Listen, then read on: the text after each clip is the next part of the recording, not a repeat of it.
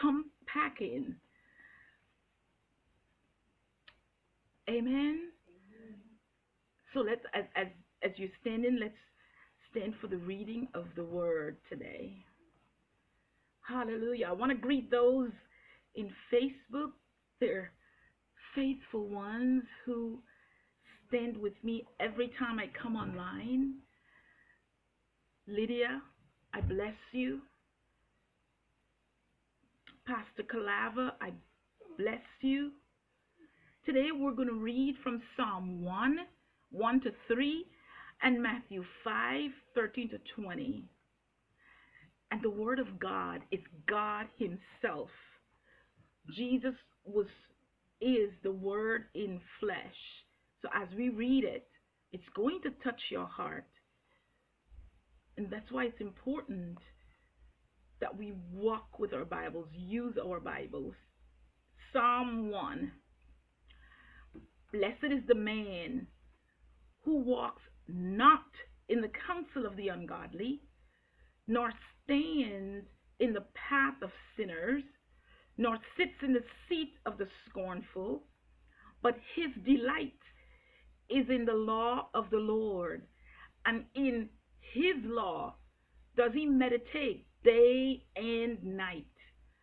And he shall be like a tree planted by the rivers of water, that brings forth its fruit in its season, whose leaf also shall not wither, and whatsoever he does shall prosper.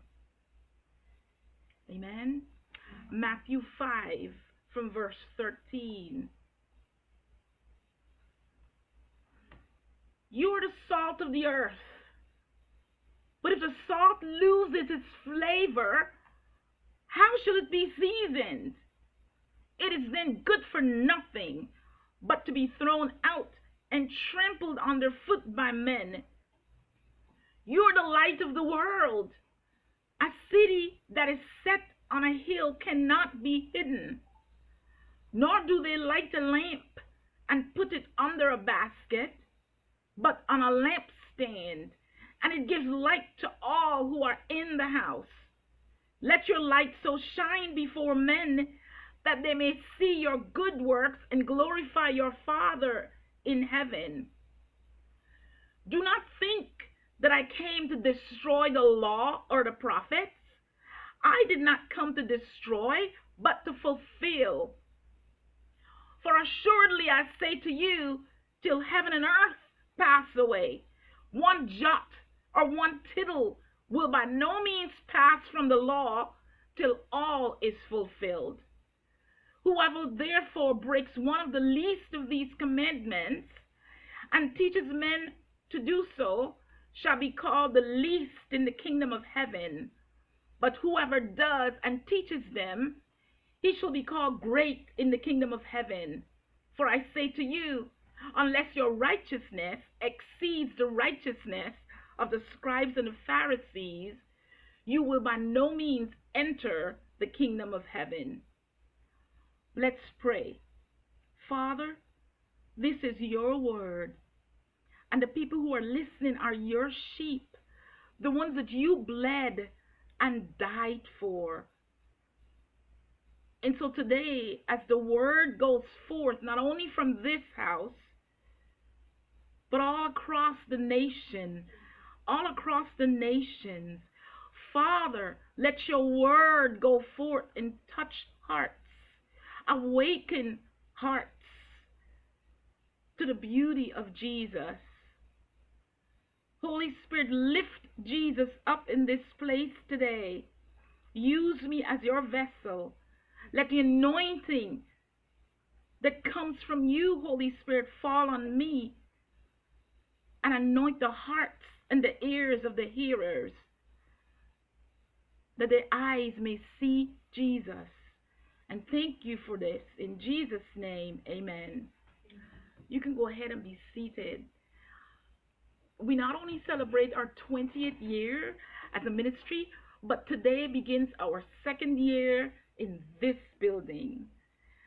And I'm excited at what Jesus is getting ready to do for this 2nd year. Amen. So our plumbing, something went wrong. And my husband saw the water gushing up from out in the yard. And so he went down into the yard and he dug this pit. I mean, this deep, deep pit to get to the pipe. And one day I went out there as he was in that pit. And I felt for him. I mean, the sweat was pouring down his eyes. And he was in the pit so low that I could only see the tip of his head. And it was muddy and he was dirty. And I just knew that I had to stand there and pray for my husband. And as I stood, because nobody, my son-in-law did come one day from work and help him dig, but nobody else would come over and help. So here he is in this digging. And as I stood there at that pit with a bottle of water in my hand to give him, I looked behind and I saw these trees so tall and majestic. And a whisper was in my ear. It says, men like trees walking. And I remember the scripture and I stood tall because, I was in despair. He was down there. This is not the first day that he was down in that hole. And he couldn't get to that thing. And I just started praying. I saw myself as a tree standing tall. So I pushed my back and I stood straight and tall. And I looked at those trees and I started to act like those trees, majestic, hands lifted. And I started praying and asking the Lord to send his angels. And as I prayed, he found that leak.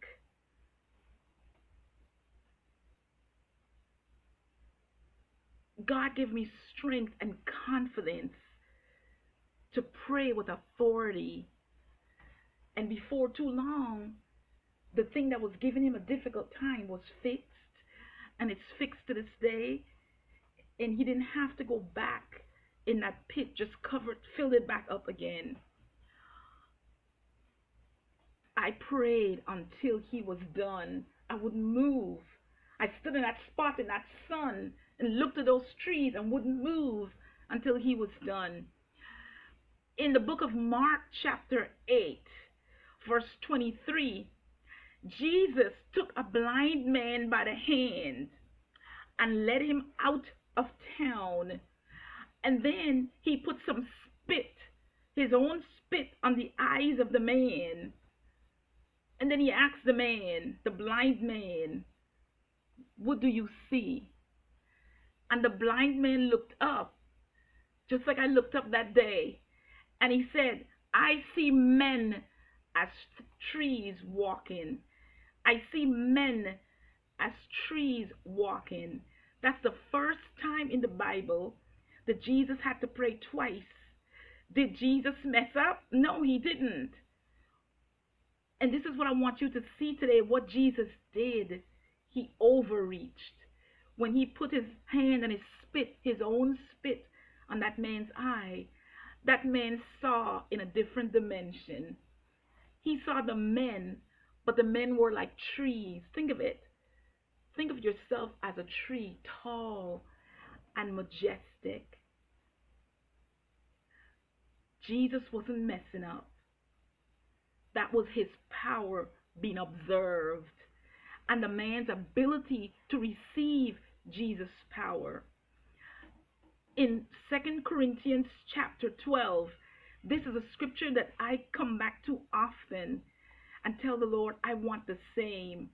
In 2 Corinthians chapter 12, Paul said, it's not expedient for me, doubtless, to glory. I will come to visions and revelations of the Lord. I knew a man in Christ 14 years ago. I don't know if it's in the body or out of the body. I cannot tell. Only God knows. But this man was caught up in the third heaven. I knew such a man. Whether in the body or out of the body, I cannot tell. God knows. How that this man was caught up in paradise and heard unspeakable words, which it is not lawful for a man to utter. And I always want to know, what did he hear? What did he hear when he was caught up in heaven that day? Just like that man saw men as trees walking, he tapped into a different dimension. And I want to tell you, young people, and all who are listening, this is the hour when God is looking for those who are willing to tap into that place where unspeakable events are seen. He's looking for men and women and children who choose to believe him over man. He's looking for church to not be the same as it was before 2020. Men and women and children whose hearts choose to glorify God, not self nor man. And so I want to say today, do it again, Lord. May he find us here in this building. And you who are watching, God bless you, Pastor Kavala. May he find you worthy. And what makes you worthy? Is it your good works? No, never. It's the fact that you believe in Jesus. Believe who he is and believe what he done. Men as trees walking. We're supposed to see in that dimension, especially in this day and age when things are getting out of control on the outside of us. We have a glimpse of this with Jesus. In John 3:13, Jesus was talking and he said something that made me stop and ponder. He says, no man ascended up to heaven, but he who came down from heaven. And I understood that. But then he said this, even the Son of Man, which is in heaven. I want to repeat that. He said, even the Son of Man, which is in heaven. Now, Jesus was standing right there, talking to his disciples, but here he is seeing in a different dimension. He's seeing into heaven. He said, even the Son of Man, which is in heaven. Jesus had the ability of switching from earth to heaven, of even keeping the two as he worked from the, and this is what we need to do. We need to work from heaven to the earth. But as Christians, we're working too much from the earth to heaven. Listen to this. This weekend, I was so disturbed because I don't know about you, but sometimes, I don't know if it's because they hear me talk or what, things will pop up on my YouTube feed. And it suddenly started popping up, enemies of the church. And different videos pop up. And I was so shocked and amazed at what I'm hearing is happening in some of the mainstream churches. Churches that for long, denominations that for long stood on the word of God, now they're backtracking. One pastor even said the Old Testament should be thrown out. He said, I'm listening to him. They took a video of him saying this. And I'm amazed. And Jesus said this, and I want you to hear this. And all of us who claim we're born again, we've got to get to a place where we too can say this. Jesus said in John 14:30, hereafter I will not talk to you much, for the prince of this world comes, but he has nothing in me. The prince of this world. Who's the prince of this world? It's Satan. And he says, Satan is coming, but he has nothing in me. Can we say that? Can we say that Satan has nothing in me? Have you been dipping and tipping and sipping from the cup of the world, the cup of the flesh, the cup of the devil, so you can't stand before the enemy? We should see ourselves men as trees walking. Say that with me. Say, men as trees walking. Men as trees walking. I'm taking you on a journey, so stay with me for a little bit. In Ezekiel, see, when I'm planning this message, the Holy Spirit keeps moving me through the Bible. He'll remind me of this, and remind me of this, and remind me of that. And so he reminded me of this situation that we're seeing today in Christendom is not unusual. In Ezekiel chapter 8, the Lord told Ezekiel, he said, there's great abominations in the house of Israel that are driving me far from the sanctuary. And I want to put this to you. That's why we had to shut down in 2020. Because God had it up to here with the oh my God. I cannot believe some of the abominations I saw on TV. In something that's called a church, a woman appears and she's got a towel wrapped around her. And then the elder, whoever, give her pennies. This is church. And then I look and they've got two women in a tub. And the men are bathing them. This is church. And I'm like, it's abomination. So it said in Ezekiel 8:7, he brought me to the entrance of the court. And when I looked, there was a hole in the wall. And he said to me, dig through the hole. And so when I dug, he said, now look, see all the vile abominations that they're committing. So I went in and saw, and he saw engraved on the walls all kinds of animals, creeping things, idols. And he saw 70 men, the elders of the house, standing, and they had censers in their hand, and they're worshiping these false gods. And this is what they're saying: the Lord doesn't see us. The Lord has forsaken the land. And the Lord says, you'll see even worse abominations than these. And then he brought me to the entrance of the north gate. And he saw the women weeping for Tammuz the god. And all these things you're seeing, all the evil that was done back then. And the Lord told them to get rid of it. The Lord told them to drive it out of the sanctuary. And sorry, we've allowed these same spirits to come back into our church, and therefore into our homes, and therefore into our nations. I don't know why all these things came up on my feed. As if God, anytime I'm giving a message, he always confirms it.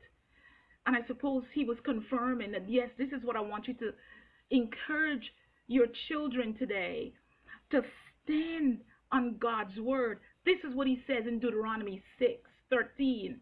You shall fear the Lord your God and serve him and swear by his name only. You shall not offer other gods. And we might think, well, we don't serve God. But when we come into church, and if we can't sing the songs of the Lord, but we're singing Beyonce, and we're singing all those songs of the world, then we've got a problem. Those are other gods before the Lord. He said this in Deuteronomy chapter 6, verse 15. For the Lord your God is a jealous God. The Lord your God is a jealous God. And so he wants us to diligently not just say we're Christians, but walk it out. Walk it out. And this is why it's so important. And I think one of the things that has happened, the Bible is not being used in so many churches anymore, so the people are not using it. And they're listening to what the people in the pulpit are saying and believing it, and they're not going to check it out, search it out, and see, oh, wow, that's what that says? In the last few decades, our country has stepped away from its beginnings, and there are clear markers that we're moving far from God to where it is now. Like, for instance, in 1962, prayer was removed out of the schools, and as a result, the god Baal, who's a substitute god, a false god, his name means king, came first. The commandments were put aside. The commandments were outlawed. And those commandments says this: put God first. It says this: no idols, don't take his name in vain, honor the Sabbath as we're doing now, honor your parents. It says do not murder, do not commit adultery, do not steal, do not lie, don't covet your neighbor's stuff, including his wife. And so we allowed Baal to take over. And then in 1973, we see the god Moloch stood up strong when abortion was legalized. Because see, the goddess, then in the goddess of sexuality, we see that especially in 215 was legalized. And so God is telling us again, children, you need to see yourself as fruitful trees, men as trees walking. And listen, trees don't have to say, I'm a tree, I'm a tree. They just are. David reminded us that our sons should be plants grown up in their youth, and our daughters should be cornerstones polished after the similitude of a palace. Picture that. But what are we seeing today? Who's our God that we pledge our heart and our soul and our minds to? We are trees grafted in. Whenever we hear Israel, we are grafted in as believers into the root of Israel. Romans 11 tells us, I'm not going to read it, but if you want to look it up yourself, Romans 11, it tells us we're grafted in to that tree. So if you're truly born again, then you should be living that new life. That old should pass away. And we need to put all the excuses aside that we use. And we need to truly repent and turn away. Turn back to the God of our fathers. Our father, we can call him Abraham because we're grafted in. It says in Ephesians 2, God, who is rich in mercy, because of his great love which he loved us when we were dead in trespasses and sin, has made us alive together with Christ. By grace we are saved, and he's raised us up. And that's where we need to be, in that dimension. He's raised us up together and made us sit together in heavenly places in Christ Jesus.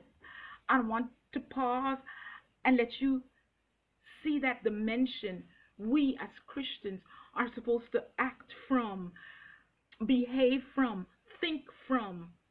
We're raised up together and made to sit together in the heavenly places in Christ Jesus.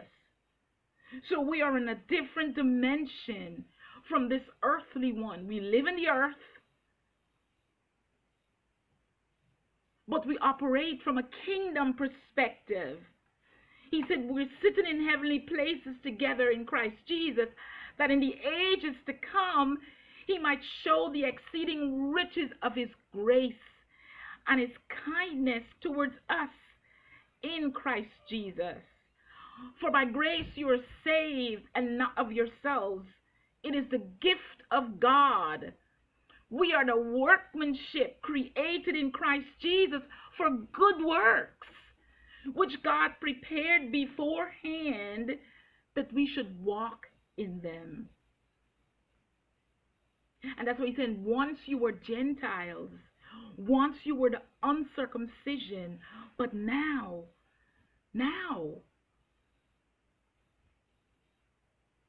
we are aliens.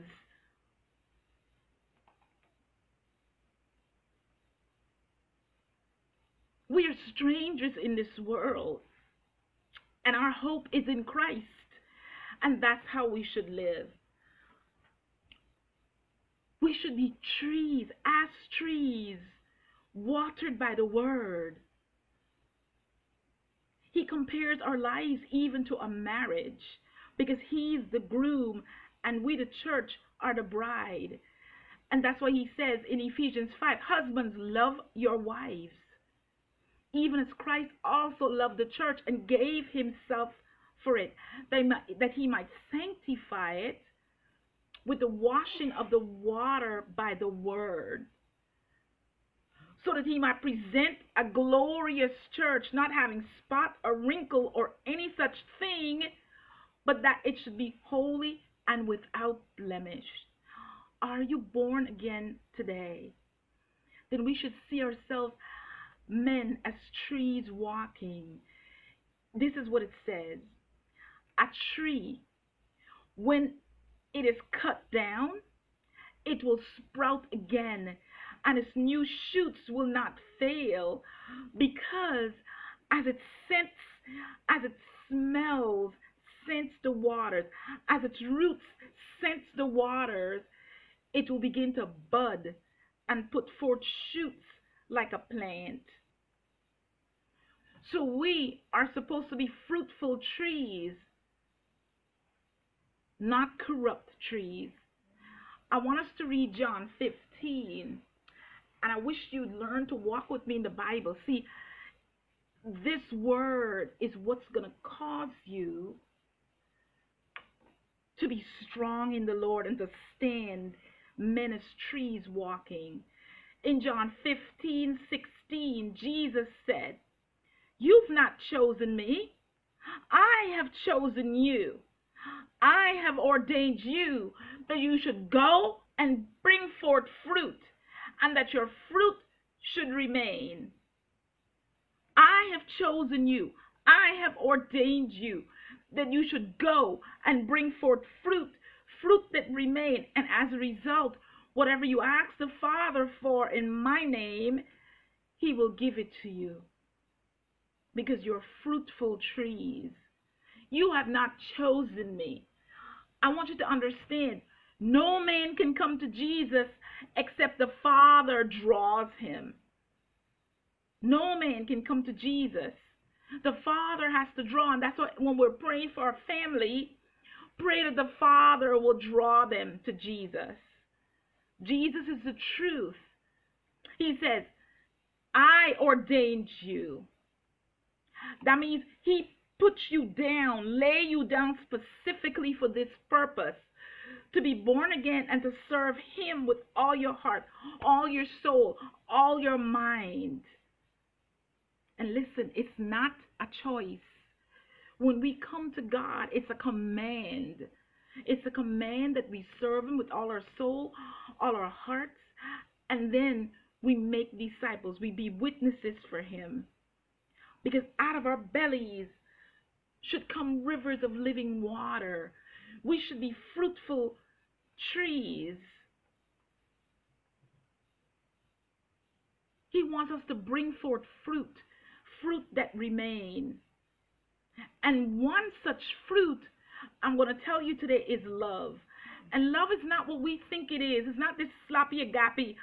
I'm not going to look at my little girl and see her do something wrong and give her a hug and a kiss and tell her I love her. No, I'm going to slap her butt. That's love. Love will correct. I'm going to slap her butt good so that she doesn't do it again. So don't think love is this sloppy agape that accepts everything that it sees because of love. Love is a fruit of the Spirit. And if you're truly born again, then that love is in you. Because guess what? God is love. If you're born again, love is in you. And if you love, you believe what His Word says. And He says so many things that we mistake for love. We think sex is love. We think same sex is acceptable. We think racism, all that stuff is not acceptable by God. And so what does God want us to hear today? As I come down to the end of this message, it might seem like I went here and went there and went everywhere. But I want you to begin to see yourself as purified because of the blood of Christ. It says in 1 Peter 1:22, seeing you've purified your souls in obeying the truth through the Spirit unto unfeigned love of the brethren, see that you love one another with a pure heart fervently. So one of the fruit is love. Another fruit that we don't want to just grab a hold of is obedience. We don't want to suffer. We don't want the flesh to suffer. And I'm talking about me too. There are times when I need to fast and my flesh is like, not today. And sometimes you just got to tell the flesh, shut up and sit down. And you have to suffer that flesh to learn to obey God. How do you show your love for the Lord? He said in John 14:15, if you love me, you're going to keep my commandments. You're going to obey me. That's how we show love. And it said even Jesus had to learn obedience by the things that He suffered. So then we too must learn to obey. Or before I come to the end of this message, we could bear bad fruit. Jude said, trees whose fruit wither, without fruit, twice dead, plucked up by the roots. Psalm 21:10 tells us, the fruit shall be destroyed from the earth. And that's what Jesus warns us in Matthew 7. Enter in the straight gate, the narrow way, because that leads to life, and that causes a lot of suffering of the flesh. But it's best you suffer from the flesh. Like somebody told me this morning, their grandson got 2 bullet holes because he was worried. That kind of suffering we're not talking about. That's suffering for wrong. We're talking about telling your flesh, I'm not going there today. Everybody is, but I'm not going because I'm not getting shot. You need to see the difference. The Bible tells us we'll know them by their fruits. So you need to know who to gather with. It says a good tree cannot bring forth evil, neither can a corrupt tree bring forth good fruit. You will know them by their fruits.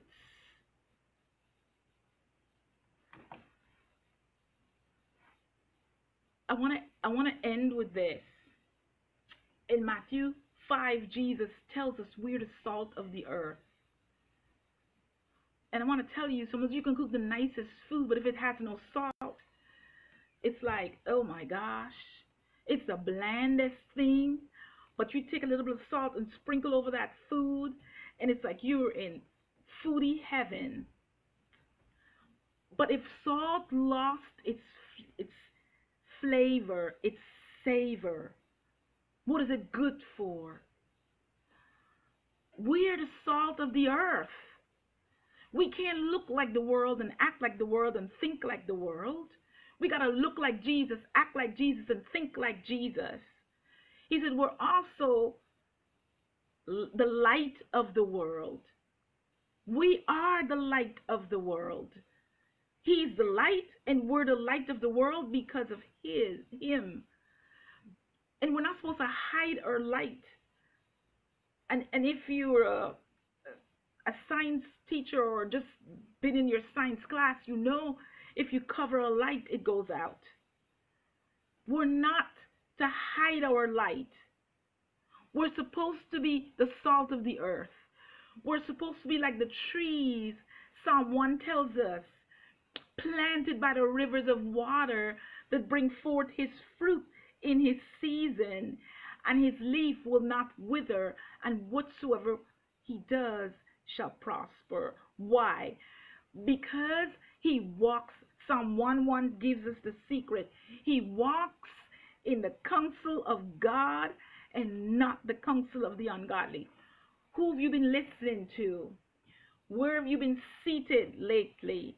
Who have you been delighting in? Psalm 1:2 tells us his delight is in the law of the Lord, and he meditates on God's law day and night. Finally, we need to be rooted and grounded in Christ. It tells us in Colossians chapter 2, just as you've received Christ Jesus the Lord, continue your lives in him. How? Through this word, rooted and built up in him, strengthened in the faith as you were taught, and overflowing with thankfulness. One of the signs of these last days is unthankfulness. So I want to challenge you today as we end this message. Jesus says, deny yourself. That's let the flesh suffer. Sometimes you got to slap it upside and say, stop. Not today. Pick up your cross. What is your cross? Some people, their cross, sadly, is loneliness. What is your cross? You have to pick up and follow Christ.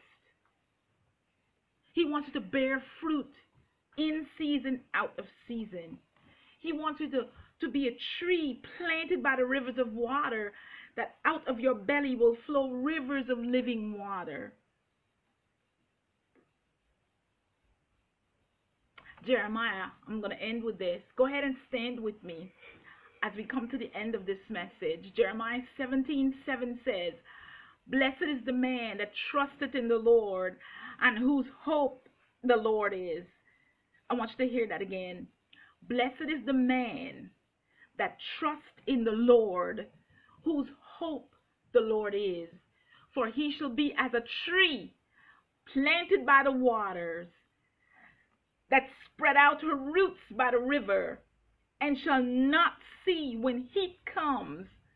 Her leaf shall be green, and shall not be careful in the year of drought, neither shall cease from yielding fruit. When Jesus walked by the fig tree, he cursed it because it had no fruit, and it dried up to the roots. That's not who we are. Say, men as trees walking. That's who we are. Living in a dimension with Christ, because we're reading his word, not just for the sake of reading it, but we're pausing and letting the Holy Ghost, who lives with us 24/7, and his job is to teach us this word. Blessed is the man whose trust and hope is in the Lord. Who is your trust and your hope in today? One thing you will never, ever do is regret serving God. You'll never regret it. You'll regret a lot of other things, but you'll never regret serving the Lord. You'll never regret following the Lord. Somebody told me, well, my daughter did. She said, you know what? Even if you're not a Christian and you follow Proverbs daily, you live a life that's satisfying, that is fruitful. Won't get you to heaven without the blood. Are you truly born again? Today is the day to settle it. The spirit of death is everywhere. Death for the Christian, it's like when I was a little girl and they took us to the movies and we were so excited to be going to the movies. We were so excited to be up late. so excited, but we fell asleep in the movie house. And the next morning we woke up in our bed. And that's how death is for the Christian. You close your eyes on this side and you open your eyes with the Lord in heaven. That's how death is for the Christian. And we don't have to be afraid of death, because if we are born again, we've died the first death. And that means we'll never die again. On this earth, our body will run out. Our body will shut down. But immediately the real who we are inside of this shell will wake up with Christ. And one day in the rapture, we'll get our new bodies again. So go ahead and I want you to close your eyes while I pray and challenge you. I want to challenge you today to see yourself as a tree walking, living in that dimension with Christ. What does that mean? When the enemy looks at you, he doesn't see grasshopper. He doesn't see a little puny thing. He sees a powerful, majestic, green, fruit-bearing tree, powered by the living water, covered by the blood of Christ. That's who he sees. Somebody to fear. But instead, we're turning our tail and have him driving us out of so many places. And we're believing the lie of the enemy and accepting that if we don't accept their evil, then we're not diverse. And we're intolerant. Well, I'd rather be intolerant and not diverse here on earth than to live in a hell forever, where the heat burns and where there's nobody around me except I can hear them crying and gnashing because there's a perfect social distancing forever. I'd rather follow Christ on this earth. And so we've come to a place where we have to choose. We choose to be loved by the world, accepted by the world, considered to be woke, and considered to be diverse, and considered to be tolerant. Or we're godly. We're men like trees walking, following after Christ.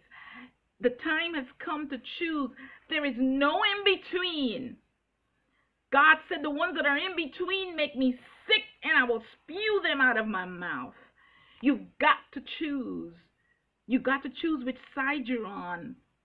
The side that satisfies the soul and have a ball on this earth, or choose Christ here on this earth and in the life to come. I want to challenge you today to seek the lovely Christ. He is real. More real than your necessary food, than your necessary bread. More real than your breath.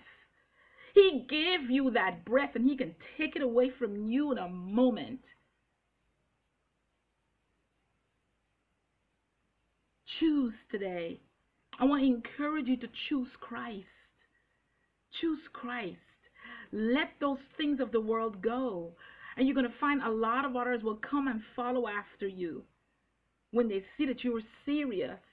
And when they see that it's meaningful. But we can't be both ways. We got to stop. God, he hates both ways. You got to choose, hot or cold. And may you choose Christ today. May you choose Christ today. And so I want you to make a step forward today. Decide in your heart. God is speaking to your heart. The Holy Spirit is speaking to your heart. And you've got to make that choice today.